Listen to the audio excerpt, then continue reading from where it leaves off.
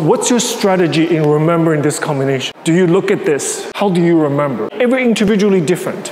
I have my way, I'm gonna share with you. For me, I'm learning this. It's like your mom ordered a pizza to your house. Tonight, she didn't want to cook, she wanted to order the pizza. Pizza comes. It normally comes in slices already. You have sometimes a small one, 4 slices, 8 slices. It's the same way we learn the combination. We cannot eat the pizza, bring the whole pie up and start eating like this. We cannot do that, right? You can, but it's not logical. We eat a slice at a time. So let's say this combination is a pizza. How many slices in this pizza of yours? I have 4 slices. Very simple. First 3 slices, it's the same. They repeat. Right away, you put that in your head. Remember, instead of remember everything, I only remember 2 things. 1, 2, 1, 2, 3. I repeat to the side. I repeat to the back. Only 4th slice, a little bit different. So you only have to remember 2 other things. You go double frappe, 5, 6. This is the second half, the first slice. 1, 2, 3.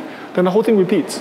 You learn just like how you spell English word. Oftentimes the 2, 3 words together become something else. Overtake. Spell over, take, overtake, right? It's much easier to break down this way.